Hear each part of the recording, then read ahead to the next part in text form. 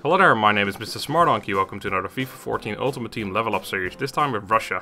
The objective of the series is to go from a bronze team to a gold team, passing through silver along the way. This means that if I win a game, I level up a player, if I lose a game, I level down a player, and if I draw, there's no changes whatsoever. I'm only allowed to go up one tier at a time, meaning I have to finish off the entire silver squad before moving a player up to gold. I'm playing with Russia, so I can only use Russian players no matter what league they play in. Enjoy! Welcome to the second episode of Level Up with Russia. As you can see, the team that we left off with last time, our current record 71 wins, 0 draws and 8 losses. So, first opponent that we come up against has a left mid in his right mid, a CDM in his left mid, a CDM in his CM, all over the place once again, just not proper positions and proper stuff. And anyway, it took a while to break this guy down. We scored a fair few goals in this game, but the first one only came in the 34th minute from some shove.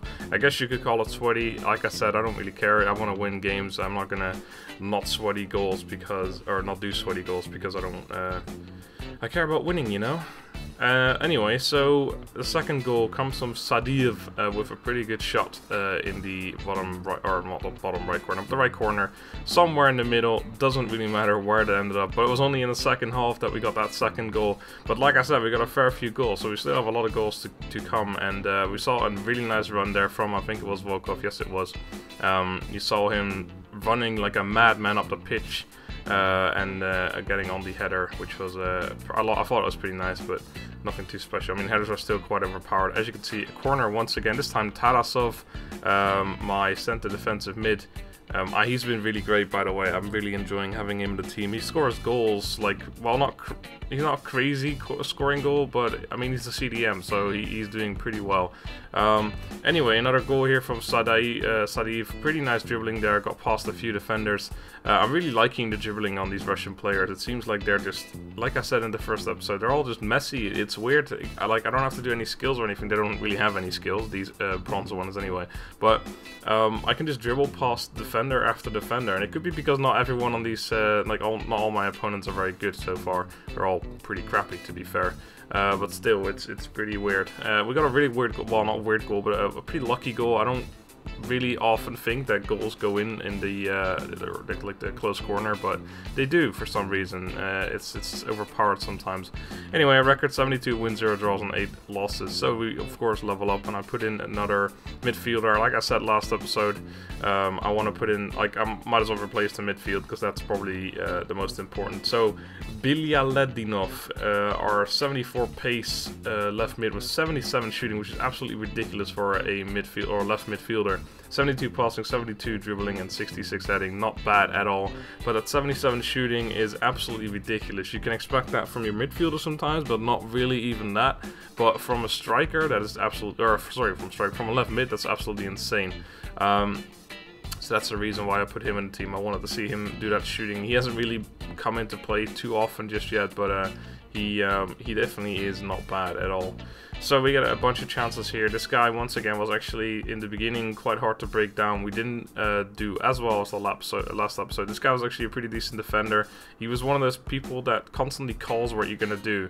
And I try and do things very unrepetitive, so that they can't, like, guess what I'm gonna do, but every time he just guessed it anyway. So I want to go right, he knows I'm gonna go right. I want to go left, he knows I'm gonna go left. So it's really annoying to break these people down, but we do eventually get a goal. Volkov here on the edge, passing it into Kubulov, our right mid, I believe, and he hits the post. Not quite a goal just yet, but like I said, we will get one eventually.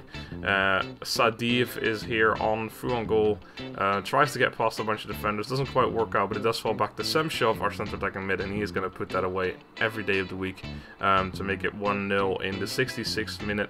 Semshov, actually really enjoying him as well. He's not very big, so he doesn't have a whole lot of strength. Knocks over three of my players there.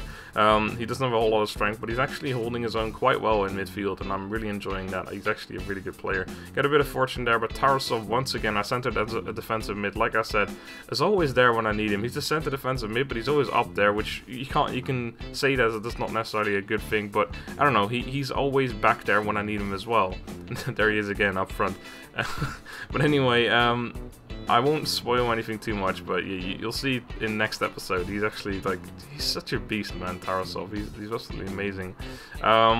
Anyway, we get another corner, and this time on Tarasov's head. Tries to head it in, doesn't quite go in this time. We got a bunch of chances in the late game. Volkov here going through on goal, trying to finesse it around the keeper. Hits the I think it may have been a crossbar, may have just been a post, but I'm not sure. Either way, we win the game 2-0. Like I said, not a whole lot of goals in that game, but we still won, so I'm quite happy. And of course, the person I still didn't really know who to replace. Everyone was doing so great, but I figured I might as well finish off the midfield and replace my right midfielder, who hasn't been bad at all, but it's just everyone has been great. I don't know who to replace. So you put in Ignatiev, 80 pace, 60 shooting, not too great, but 74 passing, 73 dribbling, 65 heading. Overall, pretty decent player, and there's not too many good silver right mids. Anyway, that's it for now. I hope you guys enjoyed, and I'll see you next time. Have a good day. Bye-bye.